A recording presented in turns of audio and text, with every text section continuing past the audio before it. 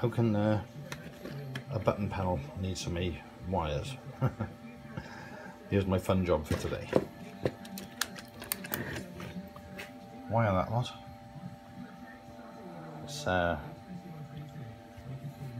there's loops for the LEDs on the outside,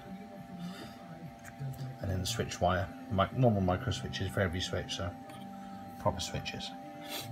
So each one needs a separate wire.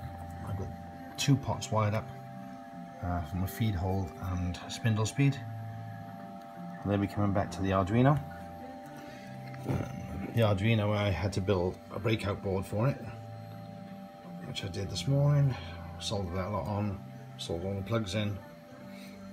Just a eBay breakout board, a cheap one.